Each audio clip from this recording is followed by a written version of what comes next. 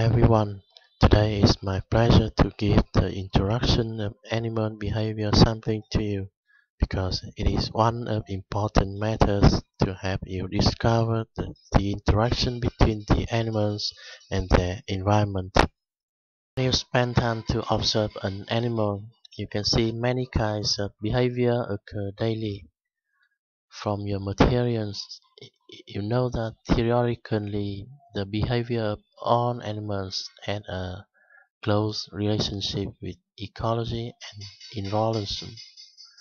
Recall that what you have read from my selected documents in my handout about the theory of inclusive finite. Here you can see several environmental constraints which force an animal to balance between its needs and its effort and energy spent for the needs.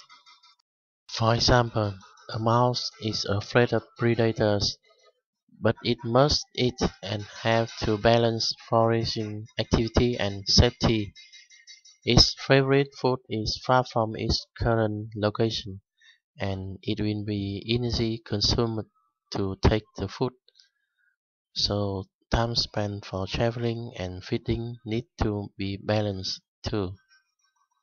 Now we might partly understand the meanings of some behavior. However, which behavior is really dominant and how to describe the animal behavior in a quantitative approach.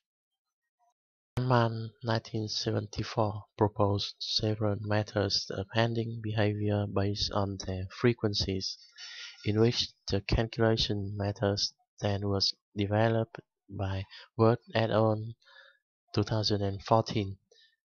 In other words, the balance of the needs and ecological constraints presented by behavior is caught by calculate the time spent for each kind of behavior. The methods proposed by Anman 1974 has been further researched to figure out the strengths and weaknesses of each in terms of calculation process as the case study was conducted by Worth et al. 1914. Here I recommend that you should practice using scan sampling method to collect behavioral data because of its wide range utility. Don't have time at home to read the handout and have an overview of animal sampling, especially scan sampling. Now please use your ethogram to observe and record the behavior of the animals in the video at the link on the screen.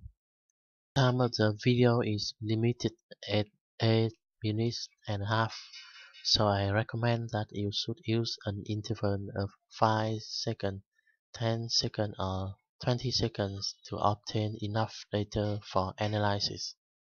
Data should be input to a statistical software in computer and the initial output should be an activity budget of the animals. The further analysis will be introduced in the next lesson. After that, your group should compare your result to other groups. 1. It is sure that they are different from each other. How can you explain the difference? Suggest that you can find the answer by checking your ethogram, your sampling intervals, and how many students of your group participate in the observation.